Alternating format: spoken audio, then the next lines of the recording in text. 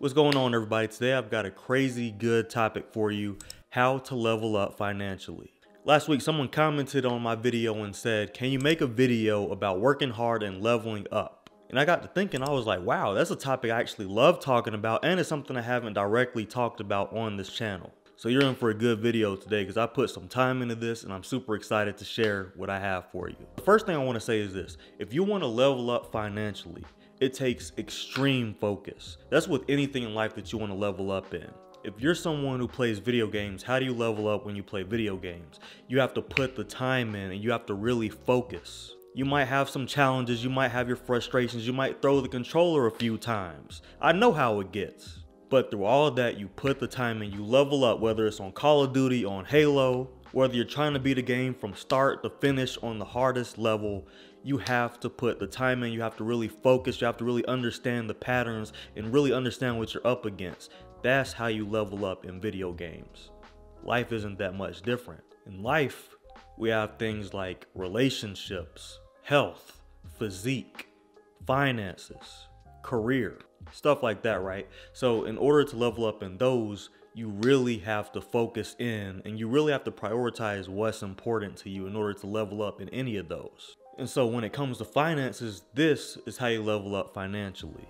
First of all, you have to get back to basics. And what I mean by that is basic financial discipline. Are your finances looking good at the base level? So you want to ask yourself stuff like, how is my checking and my savings account looking right now? Am I comfortable with how they look? Like, do I have enough in my checking to support me for right now? Do I have enough in my savings as a nice cushion if I absolutely had to touch it in an emergency? On top of that, do I have my emergency fund started? Like, how am I looking as far as the basics goes? How much debt am I in right now? And do I have a plan in place to get out of debt and to build my savings? And when you look at your debt, you want to look at how high is the interest. Like, am I super deep in credit card debt right now? Because if not, I really need to tweak my plan to make sure I get that paid off super quick so it doesn't keep growing on me like that. That way I can build my savings equally as well. You want to ask yourself, am I in deep credit card debt? If I am, what is my plan to get out of it? And if you're not looking too good in one of these categories within your finances, then you know you need to keep focusing in on it until you get it right. And the reason why you've got to get back to basics is because if you never get the basics in the first place, like if you never get to budget your money and you never get to prioritize by saving your money, if you never get yourself out of high interest debt, when you do come into a lot of money, you're just going to make the same mistakes over and over again, except in this time, you'll be in a much deeper hole. You can correct those mistakes early on in your financial life. You're correcting right now for a better future, right?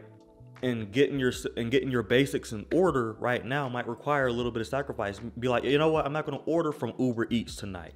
I'm going to buy the used car in cash instead of the brand new car. That way I don't have payments every month. I was going to buy those Jordans that cost $350, but I'm going to hold off for right now. I got other priorities. And it's not fun, it's not sexy, but it is important for you to do if you want to level up. Like when you level up, sometimes you have to grind a little bit. You have to face a little bit of boredom. You have to make a few sacrifices. You might get frustrated. You might want to walk away from your budget when you first start planning it out because it gets a little too complicated. But once you keep at it, you find that it gets easier and easier until it becomes second nature to you. That's personal finance. And that's why getting back to basics is so important, because once you have that straightened out from the start, or at least early on, now when you do come into some money, now once you do improve the amount of income that's coming in, now you know exactly what to do with it and what not to do with it, because you've made those mistakes earlier, you've corrected them, now you're all good to go. Plus, you can sleep well at night knowing that you have a good savings, you have no debt, or at least a very little bit of debt, and you have more money coming in. That's what you want. So the first thing is actually focusing in on your basics. That's budgeting, increasing your savings, lowering your debt, keeping your overhead low, and increasing your income. That's the basics. So once all that's squared away, the biggest thing you want to double down on and really focus in heavy on is your mindset. And I'm talking about the mindset of improving. No matter what you're doing, you want to always improve. And the biggest thing I've noticed throughout my adult life, throughout my entire career, people with strong mindsets are the most successful. I'm not talking about just saying, I want to improve, I want to get out of debt, I want to save, I want to be wealthy, I want to invest. Nah, people who actually put the work in and actually do it We have a lot of talkers out here, and this video is not for those people. This video is for those who want to take action on the advice given to then level up financially. That's what this is all about. That's what I'm all about. And the reason I bring up the video game analogy is because, for one, it's a cold analogy, but two, it's probably one of the most relatable analogies because everybody has something that they're just adamant that they've got to be good in, that they want to keep improving in. And typically it's one of two things: sports or video games. And so that mindset, when you're playing that video game, when you're in front of that screen for hours and you're pressing the buttons on the controller, then you accidentally hit a button combination that destroys your enemy or whatever the case is, right? Or the other team, you want to be like, what was that? What did I just do? And you improve, you figure out what that combination was, and you figure out how to do it more often. Then somebody online comes and smacks you because they already know what that combination is. They know how to counteract it. And from there, you're like, how do I improve so I can knock them out of the water next time? How do I get to that next boss battle? How do I get to the next level? How do I unlock this special armor? How do I unlock the bonus mission? You get what I'm saying? These are the things that we have since we're children, that we already inherently have within us. We just have to redirect some of that towards something that we want to pursue in life, whether it's a high-paying career, whether we want to launch our own business, build passive income. You have to improve. There's no way around it. I know some people around here who are high-earning individuals might make life look like they have it on easy mode, but I promise you, none of us have life on easy mode. We all face challenges, and it's not like things are just handed to everybody. Like, you actually have to work if you want to level up financially. I don't care what anybody says. Same thing with sports. I used to be into basketball until I found out that I really sucked at it. I used to love the game, but that's just not where my talents were. God didn't make me to play basketball. Straight up. But what I would look around and see was there were a bunch of kids my age who were just determined that they were going to be the best. They were going to go to the NBA. They were going to play on high school basketball teams and on college basketball teams. And some of them did. Same thing with football. But you know, the difference between having the level focus for video games and sports is that people find video games and sports really fun. Fulfilling, the crowd's cheering, they have cheerleaders, and it's fulfilling to be valuable on a team, having teammates that actually value having you on the team, knowing that they can count on you to make that touchdown or make that buzzer beater at the basketball game. So that's fun, that's fulfilling. You don't have to read any boring books. Like, you just get in there and you're all about the action. But to level up financially, what's more realistic is that you're probably not going to be professionally playing video games. You're probably not going to be professionally playing sports. Some of you will, but the mass majority will not. But that's okay. We have careers, we have businesses, we have other ways of making money outside of those things, outside of entertainment, outside of sports and video games and things of that nature. And these come in the forms of careers and businesses and things of that nature. The thing about careers and businesses, these aren't things that you can just walk into, turn the TV on, press a button, boom, you're in there and you can start practicing and you can start applying what you've learned. Nah. Typically, it starts in a classroom where you're learning about things that you feel like you will never have to use in your life. And you're not completely wrong, because half the things you do learn in school you will never use in life. And I get it, it's boring. But you have to focus, because making those good grades in schools gets you into the schools that you want to get into, so you can actually learn your craft in whichever field you want to get into. If you want to be an engineer, if you want to be a dentist, a nurse practitioner, a doctor, a software developer, like, you typically have to go to school for these things. And the stuff you learn is not always fun. But what I realized is the difference between when I was in college versus my professional life. In college, like, yeah, kind of boring, but back then, even then, I understood and I knew, you know what, you got to grind for a few years, you got to put the work in so you get the good grades, so you get the internship, so you get the job, and you're in there. That's just the discipline of it. Like, if you want to go and get into law school or medical school, it's the same thing. You got to put in that work. You might not ever have to apply what you've learned in English 101 or 102. You may never have to use college level algebra. You may never have to worry about what the partial pressure is from chemistry class when you're in law school, but you've got to take these classes. There's weed out classes in college. There's even weed out classes in high school, but you have to put the work in early. And what I've noticed is, even after taking all those boring classes, I've taken 4 electronic engineering classes in my college career. I've not used a single thing that I've learned from any one of them, and those were the most boring classes ever. But you know what? I aced them. I put in that work.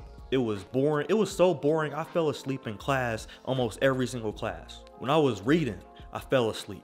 But you know what? Once I got that career, once I got that high-paying job, I found that the actual work itself was actually really fulfilling. And when you have something that you feel fulfilled in, you want to keep improving, you want to do better in it, so you keep leveling up. And you get to the point where you want to read up on your industry, you want to understand how to do better, how to excel. You want to seek mentorship and apprenticeship or whatever else there is available to you. That's how you level up. And you have to have drive and desire in order to level through the boringness and the monotony of the day-to-day grind, the going to school, listen to the teacher talk or professor talk, taking notes. You gotta have it in you. You have to want to level up. You can't come to me and say, I want to level up financially, I want to get my bag right, you know what I'm saying, I want to make so much money, but you're not even willing to read a book because it's boring. You'd rather go watch Netflix. Go watch Netflix then. That's how I feel about it. You can watch as much Netflix as you want once you've obtained your goals and you're financially stable. Go watch my video about how to get financially stable. I'll tell you in that video. That's how you get back to basics. I'm getting all kinds of fired up right now. See, this is what I'm talking about right here. You have to have that fire within you and know this is what I want to do and I'm going to improve until I get there. And you have to be willing to face adversity and face challenges. When I first started my career, I sucked. People laughed at me. I was told several times to rethink the course of my career, and several times I did. I went home rethinking every decision I've ever made in my entire life because I felt like I was a failure because I chose the wrong career. But guess what? I kept improving. I kept powering through. I kept learning. I kept getting smarter. Everybody else was staying the same. I kept learning. I kept excelling because I refused to be average. To me, leveling up was the only option I had. I don't think there's anyone I know that has the same level of disdain for staying in the same place as I do. I can't stand it and I won't stand for it. I'm not the type to stay within the same place, stay at the same salary, stay at the same level. I've got to level up. The way you level up financially is finding things that you're uncomfortable in. Like I used to get uncomfortable speaking publicly in front of people. Now I do it all the freaking time. I've been doing it every single day for like 5 years. You get used to it. You become a natural at it. Being able to speak in front of people is a valuable skill that not everybody has because most people can't get through the nerves that they feel, the butterflies in their stomach when they're in front of people. You got to work through that. Everybody's not good at interviewing. How do you think people get the high-paying jobs? They have to actually interview and do well to get in there. And before they interview, they have to display through their resume the skill set that they do have and then speak to them in the interview. You have to be willing to level up in everything. That's why I said it can't just be money. The way you start is by focusing in on your finances, making sure you're straight there. Cool. But you have to focus on everything in life. Like you have to focus on your confidence, your voice tonality, your interviewing skills. You have to sharpen up on your skills in general. Like the skills you learn in school are definitely going to leave you if you don't use them. So that's figuring out ways to use your skills outside of school. And I'm not saying you just have to go to school. Like you could get a trade, it doesn't matter. Or you could just buy a course online and learn how to just get really good at certain skills. You know, there's this guy at work, right? He's one of the best controls engineers I've ever seen in my life. He's really good with PLCs and computers and all that stuff. A lot of stuff, like stuff that I really can't even describe to you right now. Coding, all that good stuff. I was like, hey man, what was your degree in? He was like, economics. I was like, echo what? He's like, yeah, economics. I just learned on the side how to do all this stuff. I just go home, I learned how to code, I learned about PLCs, I learned all that stuff. Just out of the pure interest. Do you know how boring PLCs are? Do you know how boring learning that? I had to go through some of that stuff in school. That mess is mad boring to me. But he found it interesting. He had the drive and the desire. He didn't want to work in economics. He didn't go get another degree. He learned stuff on the side. He had that drive, and you know those jobs are top paying jobs right there. Anything in software, controls, computers, you get paid, especially if you get so good at that and you have people skills and you know how to manage people. You became a manager over that stuff, and now you're really making money. Because now you're telling the people who make $110,000 a year what to do. So how much do you think this guy's making? You get what I'm saying? That's how you level up financially. You got to keep improving yourself. You got to improve your people skills. You got to improve your relationships. You got to improve your network. Who are you even talking to? Remember, I always say the 5 people you spend the most time with, you are an average of the 5 people you spend the most time with. Always remember that. What does the success of the 5 people you spend the most time with look like? What do their relationships look like? What does their salaries look like? What type of books do they read? Do they even read books? You get what I'm saying? These are the questions to ask yourself. Once you change your association, you change the direction of your whole life. And you might not even need to change your association, but that's just something I'm saying. Like, your network is something you can improve upon. Your people skills is something you can improve upon. Your habits. Like, do you read every day? Do you listen to a podcast every day? Do you work out every day? Do you drink water every day? Do you eat right every day? These things are improvement. They're going to improve your confidence. And I speak about a lot of this stuff in my morning routine video that I posted last Friday, because that's how you improve your confidence, because you're actually doing something and you're actually fulfilling yourself. You're making your body healthier. You're improving your skills. You're more social. You're more interactive with people. And you get the right relationships, the right people squared away. You don't need a lot of people. You don't need but like 2 to 5. 2 of my closest friends right now. When we all 3 get together, we are on top of the world. No one is stopping us. If y'all watching this video, y'all know who you are. You know what I'm saying?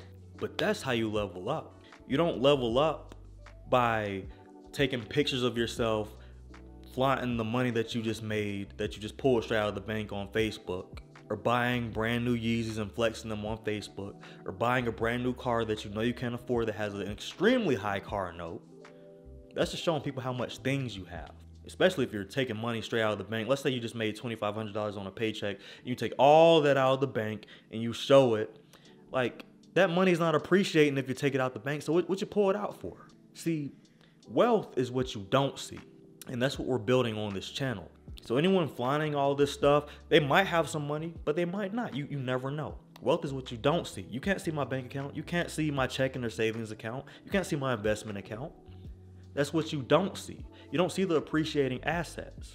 That's what you focus on. That's why I say the back to basics is so important. And once you do that and you improve your skills and you get your focus in, oh, you'll be on top of the world. Because once you increase your income and you redirect that money where it's supposed to go, that's how you level up financially. That's how you end up having 5, 6 figures in your savings account and the same amount in your investment accounts too. It's prioritizing what's important to you. Which one is more important to you? Financial stability over the long term, or having Uber Eats every single night, every single week, every single weekend? It's cool to be comfortable, but it's a very steep price to pay compared to sacrificing a little bit just so you can have your future in order. That's how you level up financially. I know I said that about 9 times already, but I'm just putting that in there because this is something I'm really passionate about. You do all these things, they're not always the most desirable. I'm gonna tell you right now, going to get a trade isn't always the most desirable thing to do. Reading books, going to school isn't always the most desirable thing to do.